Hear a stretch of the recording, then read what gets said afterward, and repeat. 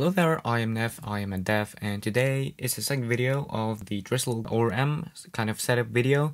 And yeah, today I want to show you how to create data and put this data into the database, and I want to show you how to query the database. And so yeah, let's just get right started. We are in our project right here, which we created last time. We can run npm run dev. And what we want to do is go to routes and delete all of that. I think a pretty cool way to show how to to query the database is to first off create some data into the database. And whoops, no, I don't want to do that. And for that we're gonna run npm run studio so that we get this link for Drizzle Studio. Yeah, so here we go. We got our table users, and let's just add a record with a 1, and username is gonna be Neville Brim. And that one is gonna be true. And then we can also add to user, and he's gonna receive false. So now what we can do is we can create a plus page.server.ts file. We can close that theoretically, and in here we can create a load function, which can do with that one, and then just import page server load. And we of course need to import that from the auto-generated types. And yeah, so in this we are gonna do const users equals db, which we can import dot query dot users table dot find many, and then we can put some arguments in here like sort, no, order by, and then ascending, I think. No, it's actually ascending, posts table, no, users table in this case, dot created dot id, and then we can just return the users. We gotta first create a script and set the language to ts. Lang is ts, and then we can export let data, and this is equal to page data. And then we can do const users is equals to data.users, and then we can console.log users, and if we now reload, we see that one because we need to await. Yep, now we can see all these users right here.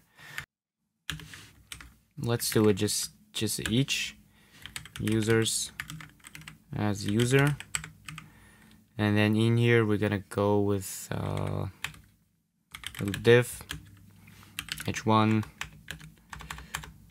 and put ahead user dot username, and then in the p tag we're gonna do user dot admin. Let's do that. Username and ID user.id, and now we should get that one. Nice, that already looks pretty cool. And yeah, what we basically also can do is now create a form, and we're gonna do a form method is gonna be post, and we want to use enhance, and then we got our form data, our form right here, and we want to get some inputs. The first type is gonna be type of text, and then it's gonna be name is gonna be username. Then we're gonna go with a select which is name is going to be admin. We don't need an ID for that yet. Stands option. It's going to be value of true and value, false, true and false, like that. And that is basically what we want to go and do. And then we're gonna go with button add user, and we don't need use enhance actually. Let's just go get rid of that. So then we will go ahead and create an action, and the default action is gonna be an asynchronous function. And we're gonna destructure the request into the thing into request.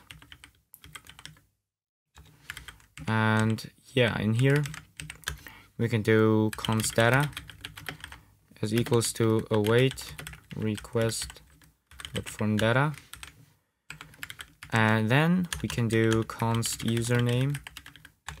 Username is string.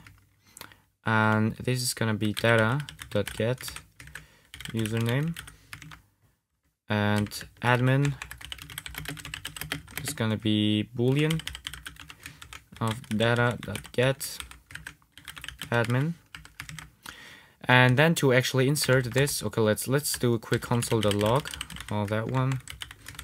Username admin. If we now go ahead and add this user, we're gonna have ASDSDA and true. This kind of orange tone of the true is signifying that it's not only a string but actually a boolean.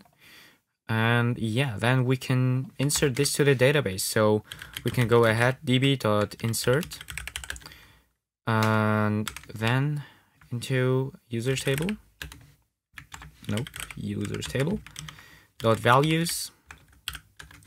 And in here we can set the column types to username and admin. Yeah, now we're basically finished. One little safety check I want to do is go ahead and require this, and also this required. So now if we want to add, yeah, nothing's gonna happen. Test user is not an admin. Add this to the thing, and we're gonna get a test user. Nice. Yeah, so that was the episode. I hope you could learn something. Next video we're gonna cover relations, because I think they're super cool, especially in combination with the Drizzle query API. I hope you liked it. Smash the like button, hit subscribe, and we'll see us in the next video. Have a great one. Goodbye.